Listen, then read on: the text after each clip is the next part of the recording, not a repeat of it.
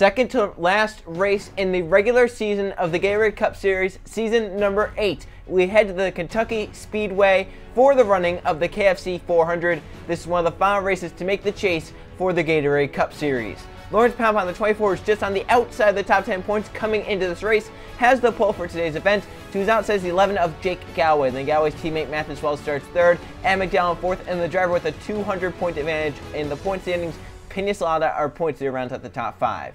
In 6th, we have Griffin Lynn. 7th place is second in points, Steven Taylor. That also means all 3 JGR cars inside the top 10 here to start. Then Alexander Rowan 8th, Danny Lloyd 9th, and rounding out the top 10 is Diego Yepes. The rest of the field, Anthony Hernandez does the final spot inside the top 10 points, starts 12th, who's inside the 39 of Joe Jefferson. Then we have Anton Charbois, who is outside Roberto Rivera. Then there's Greg Torres and Eli Bright. Behind them, Max Anderson and Levi Shones. Then we have Steve Larker with Sebastian Kukulon, Jacob Davidson and Dale Lightning. Then there's Justin Lightning with Charles Robert, Luke Rainey with Jay Jefferson. Then we have Landon Lyons and Carter Friesen, Oliver Galloway with Code Luigi. Then TJ Hanley and Josh Crash. Behind them, Nathan Stapleton and Trip McGinnis. And there's Keegan Thompson and Tim Gary. Jonathan Beeford with Jeff Bright. And we have Zachary Fitzora Sr. and Derek Hamill. And in the final row, Ryan Taylor, the 09, and to his outside is the 14 of Patrick Smith. So there's our 40-car field for the KFC 400 here at Kentucky. Let's get going with our starting command. Drivers, start your engines.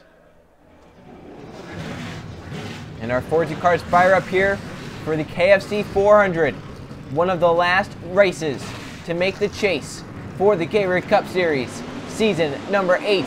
Some of these drivers' seasons rest on this race and this race alone.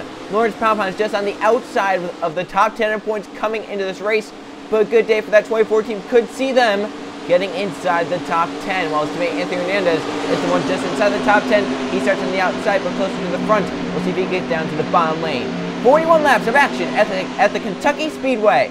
Does JGR keep the speed from qualifying and bring it to the race? All 3 start inside the top 7.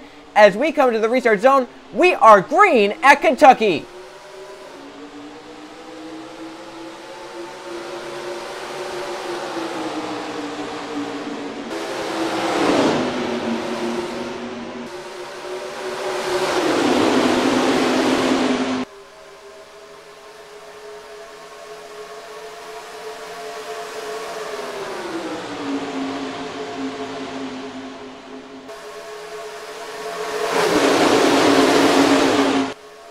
That didn't take long. 3 wide already in the pack. Wells leads left lane, went 3 wide for the lead to turn 1. He's going to keep it to turn 1. Now Pinislada, the 77 are points. They're looking for 5 bonus points to the inside of the 18 down the back stretch. And that's not what the competition wants to see, even though the points lead doesn't really matter at the end of this regular season. Solana's just so strong. Definitely a threat for the championship and probably the favorite coming into this race. Solana going to clear easily. Eli Bright, the 88, won the target race yesterday. To the inside of Wells, down the front stretch. That is for the second position. Eli Bright looking for the target and Gatorade Cup Series sweep here today. Eli down low for the lead on Solana. The 77, great run through the middle lane, gets clear and pulls away a little bit. Eli filters his way into second. There's Anthony Hernandez, the 48. Remember how we mentioned he is the last driver in on points inside the top 10. There he is. He's filtered his way down in line inside the top 10. Dale Lightning 3 wide, 1 car. He's just outside as well. He's inside the top 15 of points. He needs a great day here today. Front 2 pole by Eli, closing onto the back of the 77, using a higher lane through the corner to try and get the run down the straightaway. Using that grip up top, getting the run down the back stretch.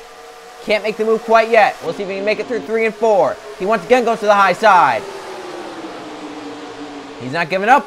And look at Anthony Hernandez. That's Eli's teammate coming forward. Got by Justin Lightning right down the front stretch.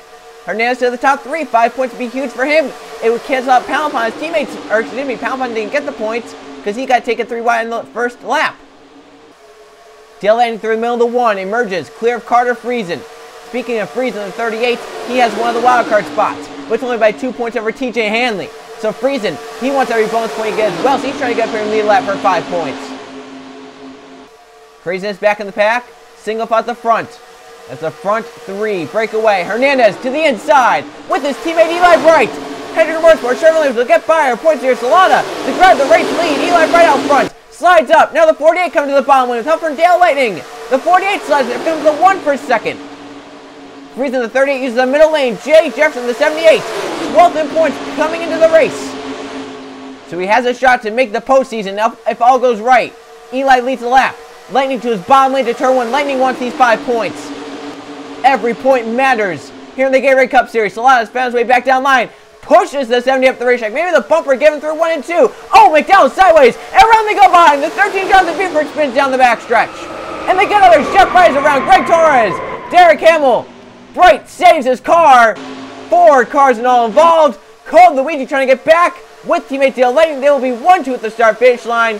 Lightning leads. Luigi second. Salada third. Craziness there. McDowell almost wrecked, and then they ended up wrecking further back in the pack. Look at the smoke show that happened there because of cars trying to hit the gas and get away. Yellow flag comes out. Buford, the 13, one of the first to go around. We'll see what happened to him. Down the backstretch off turn 2. This was a bad situation for Jonathan Buford to be in. He's down low and he's trying to get up to the top side off the corner, trying to get the run. And right here he's kind of sliding up. Alexander getting a great run off the top side. Comes up into that 33, then comes back down to the 10 trying to get off him. Hamill in the 75 involved. There's the 10 spinning back up across the track. Gets damage right there from TJ Hanley. Jeff Bright goes for a spin. Nathan Stampton goes through. Bright keeps it off the inside wall and keeps that car going straight. One of the big storylines, though, TJ Hanley was 2 points off a wild card spot for Carter Friesen, and he got some pretty good damage to this as he and Greg Torres made contact. Jeff Bright did get some front-end damage even though he kept out the inside wall. Great job at Jeff Bright, though. Speaking of him, he did a great job. He got that car going straight again on the access road. And 13 slid up, tried to keep up the 33. The 10 was down there. Derek Hamill gets the inside wall. But look at Jeff Bright, how close he comes to the inside wall and saves the car. We'll go on board with a few drivers. TJ Hanley, the A2. We mentioned he's only a few points out of the wildcard spot. How much front-end damage is there to this A2 car? Oh, that's a good bit. If I'm the 82 crew chief, I am bringing my driver down pit road to make sure everything is fine with that car and getting it repaired as best I can. Jeff Bright, the 5, will have some front damage as well, so he goes for a spin, but saves his car.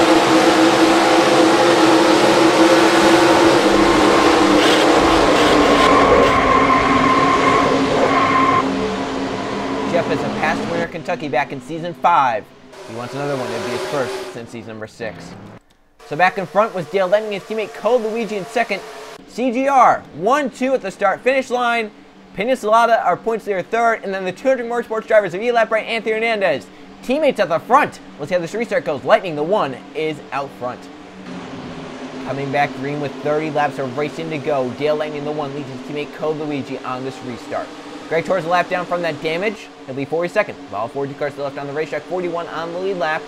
Dale Lightning leads his teammate Code Luigi. Then our points leader Peninsula in third. Then the 200 Motorsports drivers of Eli Bright and Anthony Hernandez running at the top 5. The car Friesen is 6th. Josh Crash 7th, Jay Jefferson, Ryan Taylor, and Tim Gary are our front 10. For Friesen, you have to know he's feeling a little bit better about his wildcard hopes now, considering the A2 is back in the back with some damage. We'll see, though, if a new driver wins and they're not inside the top 10 points, that could be big for that. Green flag back in the air. Luigi spins the tires, and the 42 allows Slide to the outside. Eli Bright to the inside to turn 1. Bright for 4th, going for 2nd through 1 and 2. Big restart for the 88 driver. Stays side by side with the 42 down the back stretch. Even to turn 3. Eli, the inside lane will prevail for him. He'll grab the 2nd spot away. Friesen the 30 up to 3rd. Josh Crash has 2 victories on the season, but is not top 20 points. If he's not top 20 points by the end of Richmond, he will not use those wins as wild cards. Big race for Crash right here, right now. Friesen for the lead, off turn 2. Big run for the 38 down the back stretch. Got a great launch. Side by side with Lightning to turn number 3. Josh Crash to the bottom lane, takes it 3 wide. He wants 5 points. Slot the 77 coming back forward. Eli through the middle lane. Wells tight down low. The 88 gets clear in the middle. At least he's trying to. He does get down line. Crash to the front. Salada 2nd. Going for the lead through 1 and 2. Eli's a run the 88. Where does he take it? He goes with the 77 for now. I'm surprised he didn't take it 3 wide. He's looking 3 wide. Here he comes. 3 wide for the lead. Eli right to the bottom. Wells the 18 with him. The 88 clears once again. Eli Bright back up front in Kentucky. Wells back to 2nd. Diego Yepez 3 wide, the 87 coming forward. He'll go 3 wide for 3rd. Anthony Hernandez coming back forward. Wells for the lead. Yepez slides up. The 87 allows Tim Gary the inside lane down the back stretch. Mathis Wells gonna clear Eli Bright through 3 and 4 to get back to the front. Now Anthony Hernandez, 3 wide on teammate Eli Bright and Tim Gary. Hernandez through to second, and a car has hit the pits. There is a car in pit road. The yellow flag will come out for a crash. Luke Rainey hit the pits, and possible Lawrence Poundpond went around.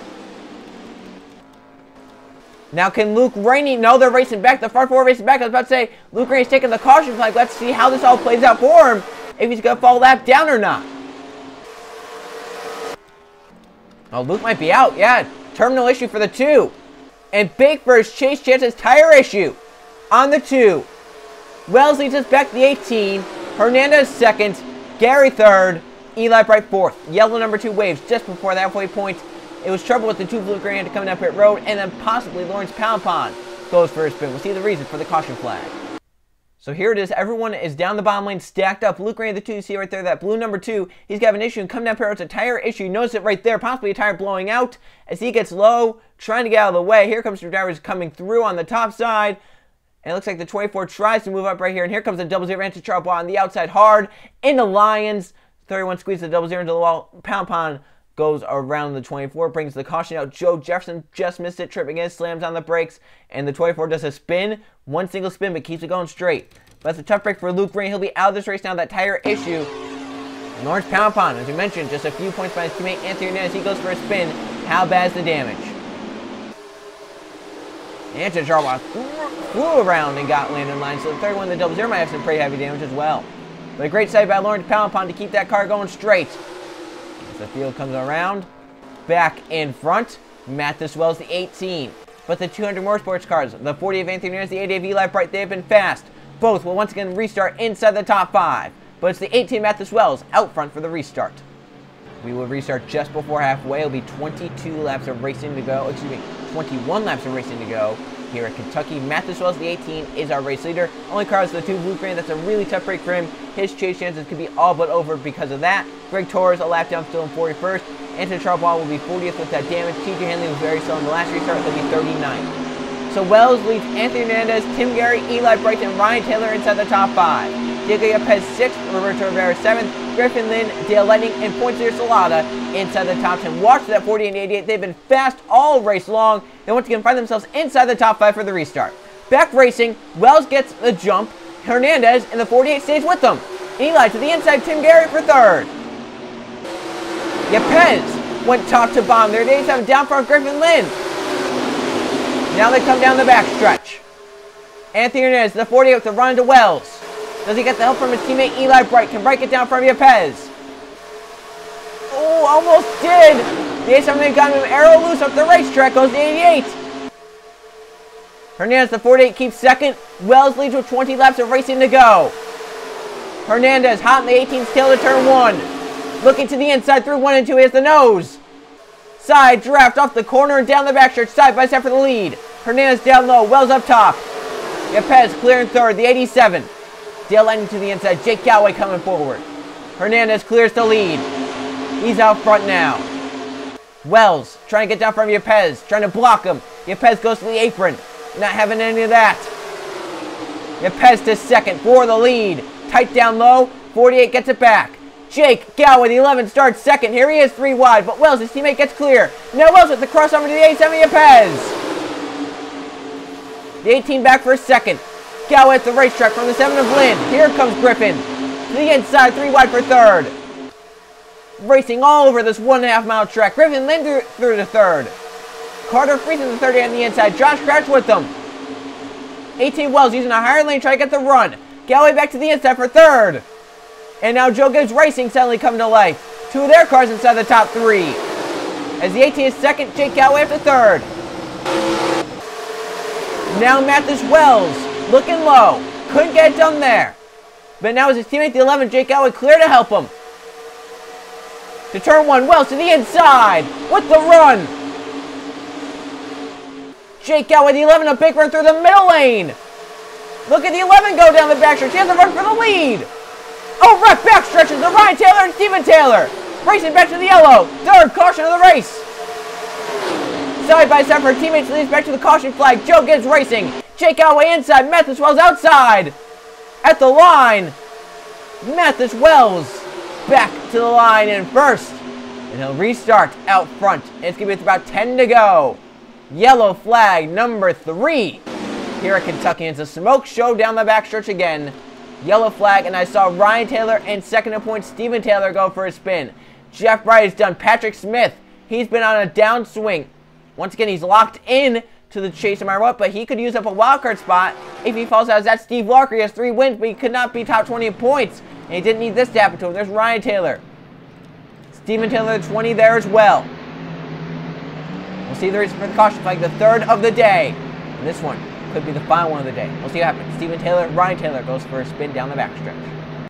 Talk about 5 wide.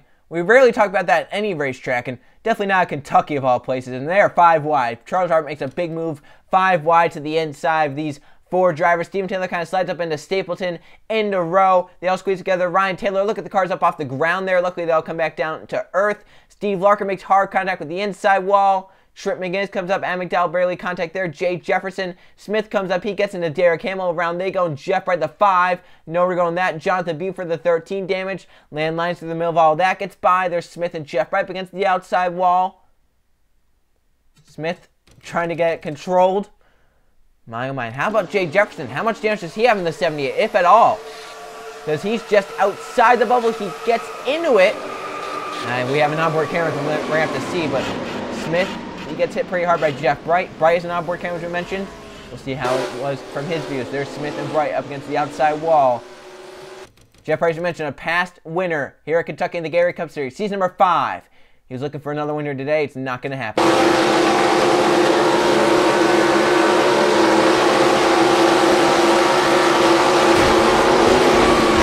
Oh, hard in the gas.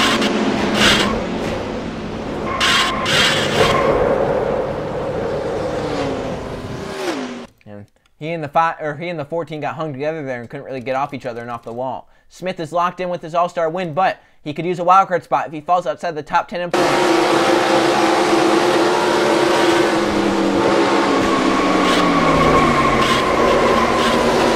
had a miss. Came up and no one behind him gets slowed down. I think it was Derek Hamill. Unfortunately, definitely going to be done for the race now. So Smith in danger of falling outside the top 10 points and having to take a wildcard spot for his all-star victory. And one more, but we mentioned Jay Jefferson, the 78. How much damage did he get, if any? He is in a spot to make the top 10 in points if he gets good finishes.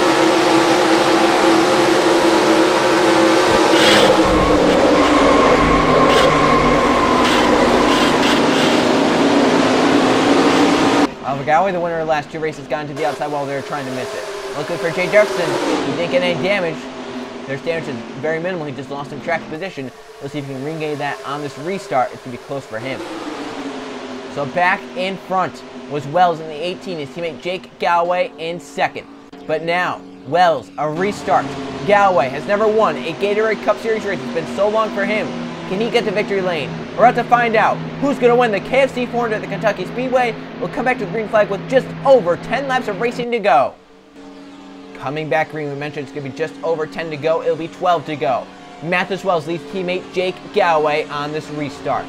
From that crash, Jeff Bright, Derek Hamill, Patrick Smith, and Steve Larker are out along with Ryan Taylor. So there'll be 36 cars on the racetrack, 35 on the lead lap. Nathan Stapleton, the last of them. TJ Henley will be the next one.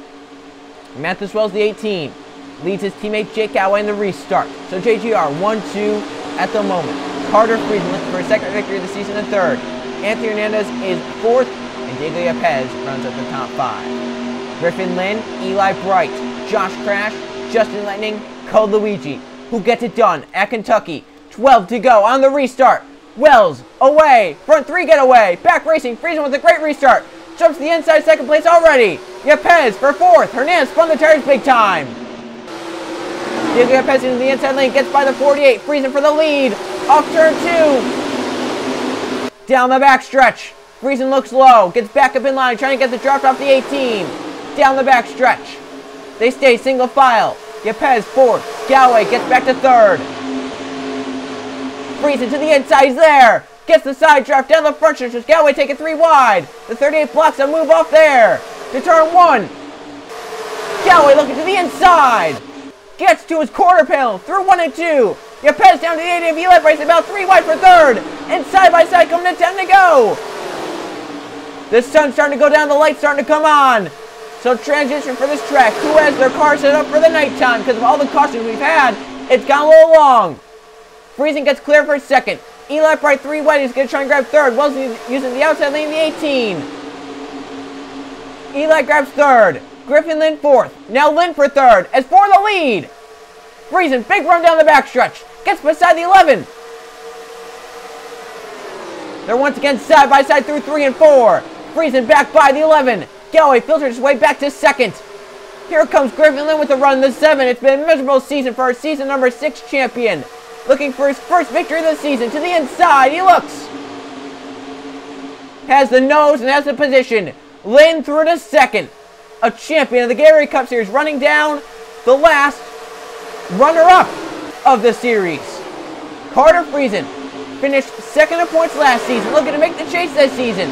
Lynn looking for a win because he is in no shot of a championship at this point. Front 3, single file, close proximity to each other. Galloway to the inside, 8 to go. Gets tight a little bit down there. Lynn trying to use the outside lane. He's a little bit faster off the corner. 4 wide. Salata 4 wide with Fitzwater, Rivera, and Luigi.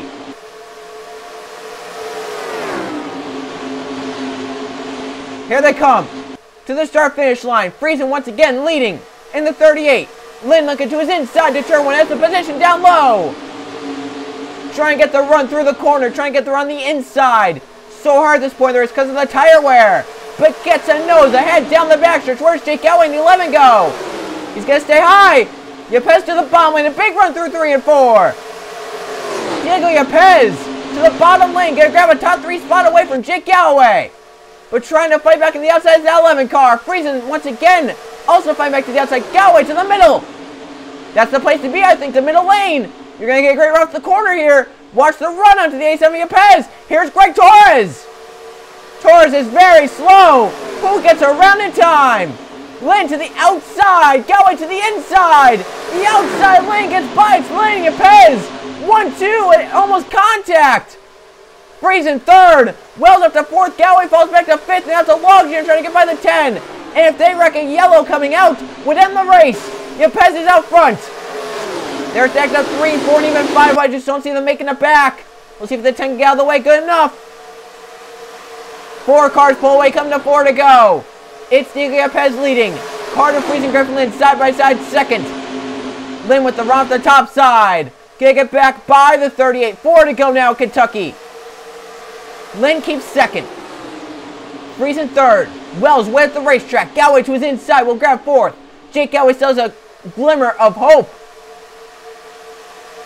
Down the backstretch they race. Roberto Rivera come with a run inside the top 5. Can anyone get to Diego Yepes and pass him? Griffin Lynn the closest to do that. 3 laps left. Looking to the inside down the front stretch is the 7. He gets the nose. Side by side to turn 1.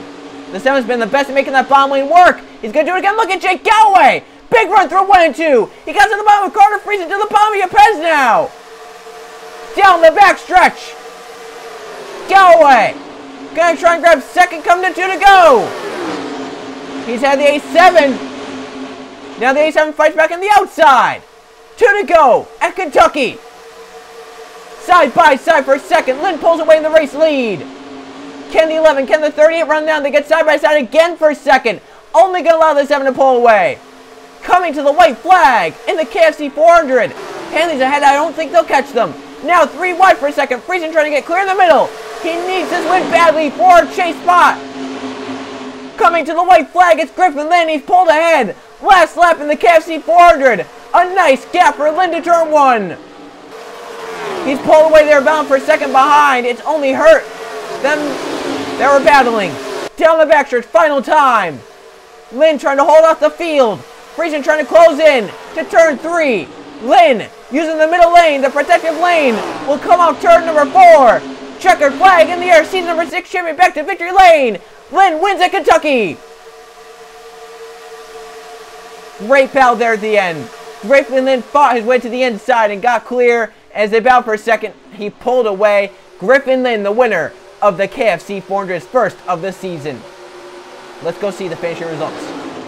Here are the finish results from the KFC 400 at the Kentucky Speedway. 3 caution flags for 12 laps and 13 lead changes, 10 different drivers leading laps in this race. Griffin Lynn, the 7, had the best kart there at the end. He can make the inside work when others couldn't, and Lynn gets the victory lane. Carter Friesen ends up second here today. That's definitely going to be good for his point situation, though. He can move up, try and get ahead of the other drivers that are trying to get wildcard spots. Roberto Rivera in third, Diego Gapez fourth, Josh Crash fifth. Mathis Wells 14 of the 41 laps led, and the most of anyone. He'll end up sixth.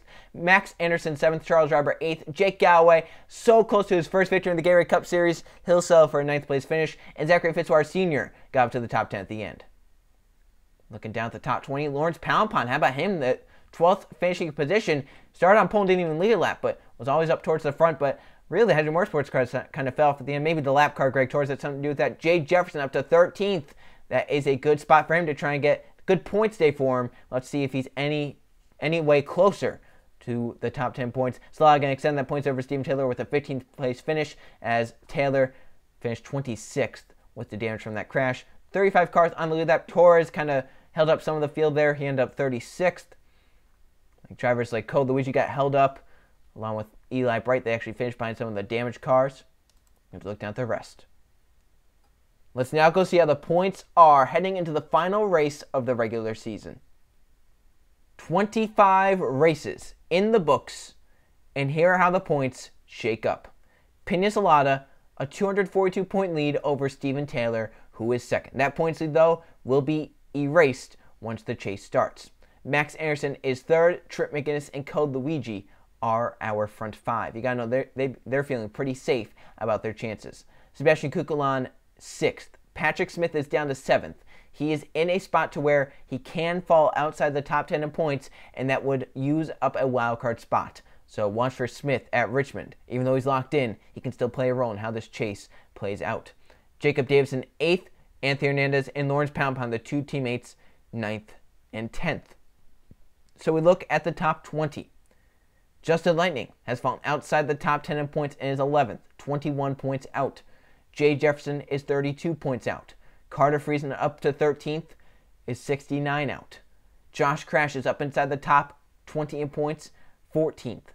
Right now, our two wild cards, Josh Crash in 14th with 2 victories, and Charles Robert in 19th with 2 victories. But the problem is with that, Robert can easily fall outside the top 20 in points. It's not a big margin he has over 21st in points. So if the 9 were to fall out, it would then go to the 71. But can the 71 haul off the 38? If the 71 gets in over the 24 or the 48, that would knock one of them out, and then Friesen would possibly have it. So a lot can go on here at Richmond. As you see Ryan Taylor right there, 20th. Robert is only 1 point ahead of him, but then TJ Hanley is 63 back. So it's still possible for that 9 to fall out, 64 points. And if Hanley gets another victory, that could possibly gain him those points. And if he gets ahead of the 9, wildcard spot for him. You got to know that Hanley, Lynn is up to 24th. So another victory for him, even though it's very, very unlikely, another victory for him could get him a wildcard spot. You got to think Luke Green, Zachary Fitzwater Sr., they got to be thinking their chances are done. Same with Steve Larkin and Alvarado. Even though they have multiple victories, they're down the 30s in the points. I don't think there's any way to overcome that. So as we mentioned, Richmond is the last race to make the Chase 400. 26 races, and they all come down to this. I will see you guys then.